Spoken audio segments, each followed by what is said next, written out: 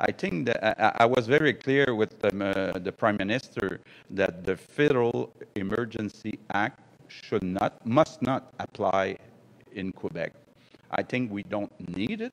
So far, we were able with the Sûreté du Québec to keep control, and I think that at this moment, it would not help the social climate. There's a lot of pressure right now, and I think we have to be careful.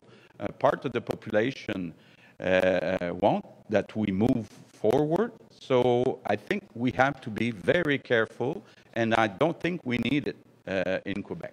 Do you think that would be a polarizing measure for the people of Quebec? I think it wouldn't help for the polarization. Right now, a part of the population understand and agree with the measures. Another part of the population disagree. So it's about time we put all Quebecers together. But I can understand that enough is enough in Ottawa. You can protest, but you cannot do what they are doing since 2 weeks. With the Emergencies Act that Ottawa is proclaiming for the country, you think there's more of a hesitancy in Quebec, given the history with Pierre Trudeau and the Emergencies Act 1970? Is there more than like a history and a background to have people more hesitant toward having that on the Quebec territory? Of course, I thought about that,